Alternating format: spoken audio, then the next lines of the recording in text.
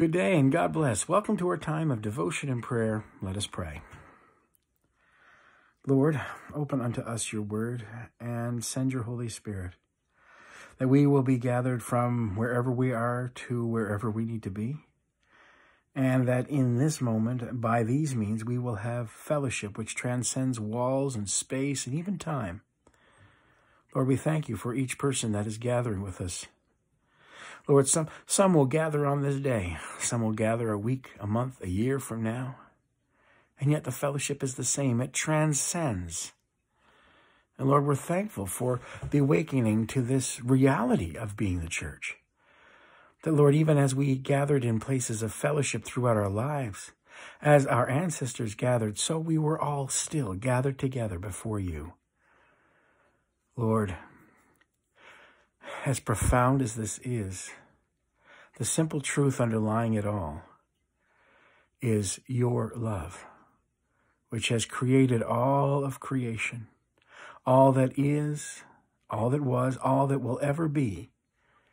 And yet you call it to a completion, and we await that completion in a time that you have set, that is before us, but not before you. You know it as if it's happened before you already. Lord, when ideas like this challenge our ability to understand them, Lord, help us to understand especially that this is simplicity to you, and that you call us to an even more straightforward thing, that no matter where, no matter when, no matter who, we must love one another. Lord, help us to love those we are in disagreement with. Lord, help us to love those who hate us, who spitefully use us. Lord, help us not just to love and care for those who are like us, who fit our image of what our friends and our fellowship should be. Teach us to be more than a church that gathers around it like-minded people, but help us to be the church that is gathered in your spirit of those who agree and also disagree, who will challenge us and who will support us.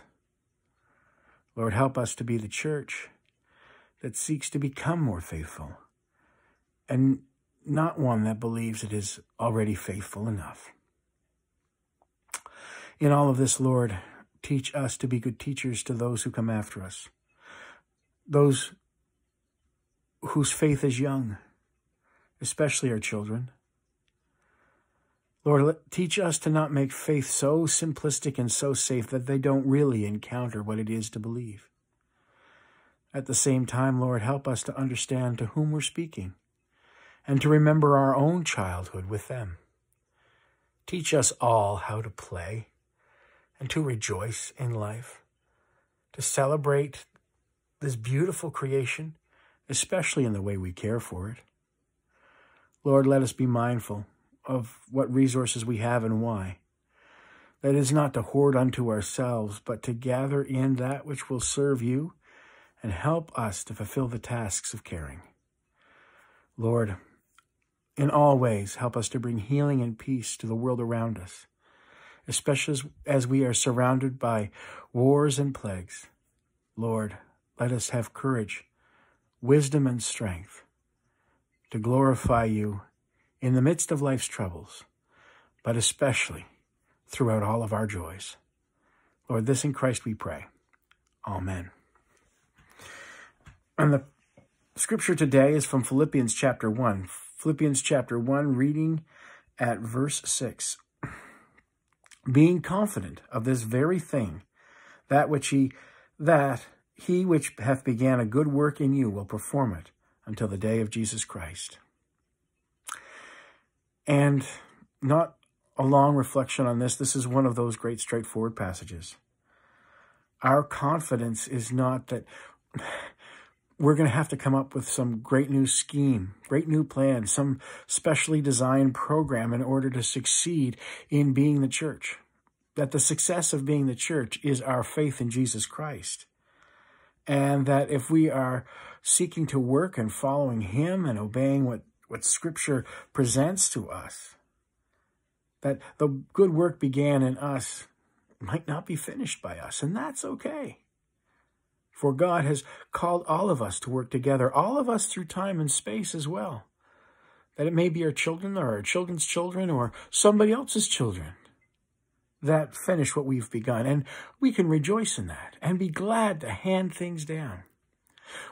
One of the struggles people of the church really have today is giving up the roles that they've had in the church, the positions they've kept that they worked hard for, or that they feel is a special honor. How do we give that up and hand that over? How do we encourage others to pick up these things, to bring their own gifts and abilities to whatever they're doing? All the same way they were handed to us. Not by coercion, not by trickery, but by inspiration. By encouraging us to say, yes, I can and I will and I'd love to do this, even though I may find it difficult, even though I think I'm not capable of it. Because it's not what we get done, but what Christ gets done in us, with us, through us, in spite of us, to show God's love. God bless and keep you. Amen.